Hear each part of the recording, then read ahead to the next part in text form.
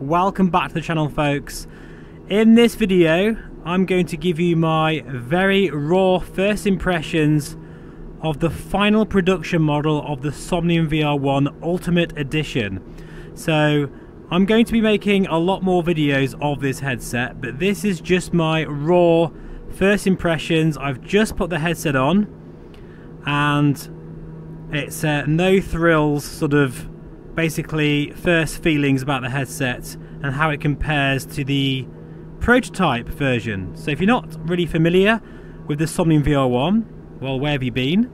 I've made loads of videos already, but it's basically a super high-end prosumer VR headset specifically for the PCVR crowd, and in this case obviously I'm going to use it as a flight simming headset, but it can be used for many different things. It's open sourced in nature, meaning all the sensors, the software is incredibly flexible. You can do so many things with it. There's different versions available. I'm using the Ultimate Edition, as I say, which has the dual, is it 12 megapixel color pass-through cameras. I've got hand tracking with this. It's a 35 ppd 2880 by 2880 QLED display. It's over-engineered. When I say that, I mean the build quality is over the top with this thing. If you want a headset that will last you for 10 years, this is it, really. And what I'm going to do, actually, for this video is show you the unboxing, because this is what it will look like when you receive your Somnium VR1. And as you can see, straight away from the beautiful case that it comes in, there's that feeling of quality, real quality and drama, you know, about opening it for the first time in that amazing case. No other VR manufacturer's ever done this before. And when you open it, as you can see here, it just looks beautiful. You even get a very nice welcome letter. And of course the headset itself, as you can see there, looking very nice. We'll just show you some real close-up shots of the device. This is what it will look like when you get yours. Very distinctive shape, and as you can see there, the plastics and materials used compared to my prototype version, which I actually thought was already very, very, very nice. This is over the top. Like, it's so well made. This is, without question, the best build quality I've ever seen from any other VR manufacturer. It's just absolutely solid. And I'll just show you a few other things, including the two cables, because if you go for the mixed reality version, and I really do like how they're connected at either sides of the headset, because unlike, say, the Varia XR4, which has both cables running out of one side of the headset, which makes it a bit, well, you can just feel the weight of the cables. The cables here are very well balanced, being at both ends, and with the fiber optic cable being very light, very high quality, you just don't feel him on the headset at all. I really do love the little details, such as the VR1 logo on the breakout box, which is all metal. And as you can see here now with the lenses, they've got a nice lens protector on there, 35 ppd QLED, absolute beautiful display technology. And you can see here, I'm going to shut up and you can hear me peel those lenses off.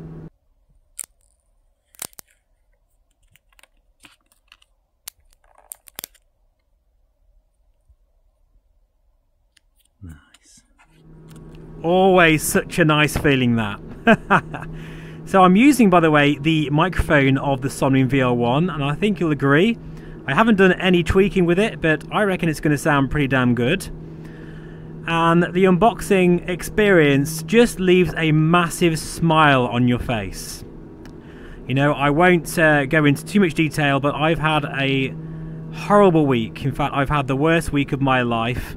Some very terrible things have happened in the family, but I must admit, when I opened the box of the Somnium VR1, it really truly made me smile and feel very excited, and it was nice to feel like that again. So here we are now in the TBM, and I'm using Steam VR. I'm at 100% resolution, so I'm using the full 100% resolution because I've got an RTX 4090. I'm getting about 35 frames per second at the moment in this scene. It feels fine for this type of flying.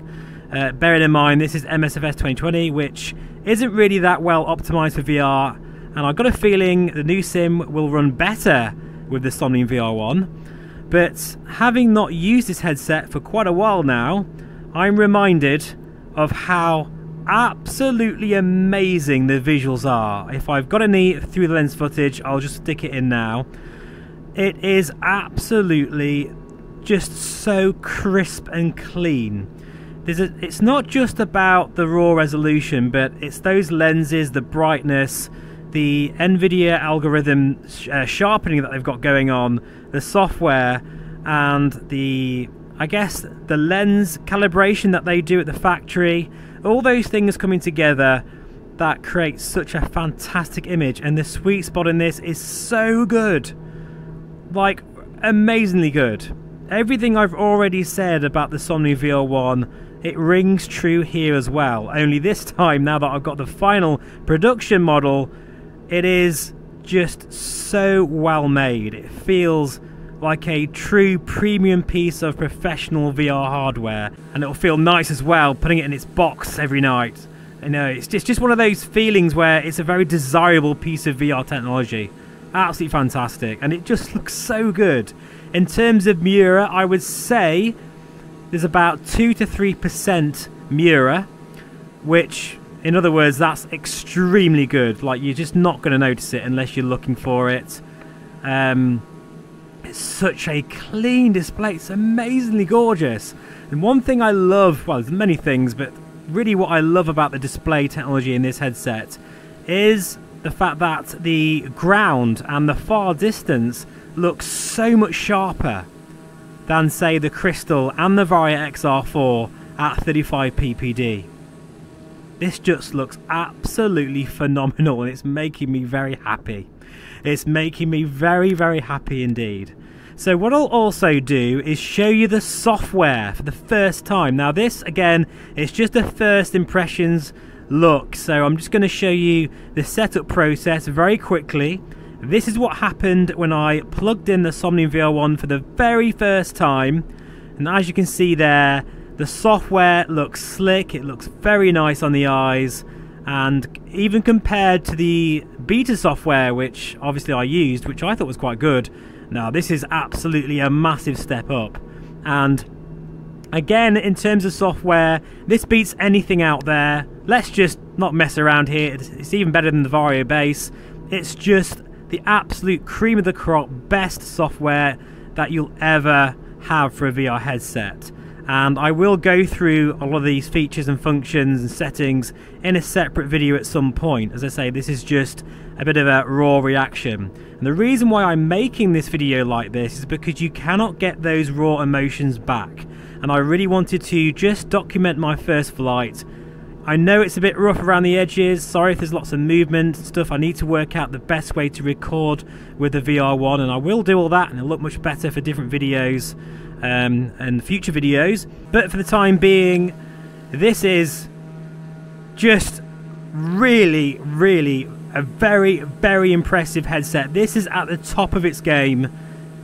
Quite honestly, if you want the very best VR headset for flight simulation and you can afford it, this is it. This is where it's at. It is incredible. Oh my god. The visuals are just epic. Absolutely friggin' amazing.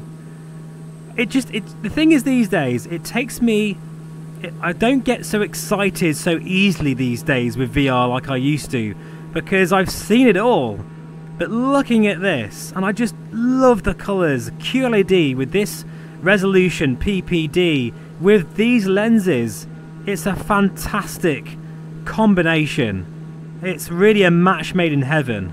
Now let's just mention the comfort, because that is an area where I know many people will be curious to hear my opinion based on the prototype, because that was sort of the Achilles heel. That was the area of, well, contention with this headset. But thankfully I have been in a very lucky position to provide the VR engineers with essential feedback, and they have listened. And the hinges and arm of the headset have been, just stiffened up, so it supports the headset better. And this in turn definitely makes a difference to the comfort. This does feel more comfortable, but I think I've only been flying for what? Well, 5-10 minutes.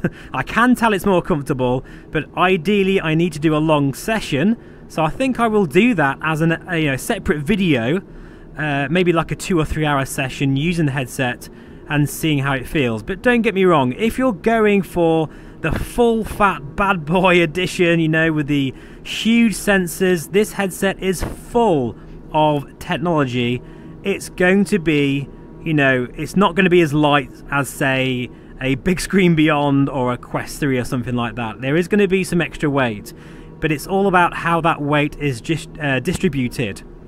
Now, another thing as well is, now this is actually my headset, I'm going to mess around and try a few different straps. You can fit a HTC Deluxe audio strap on this, which means you can get audio.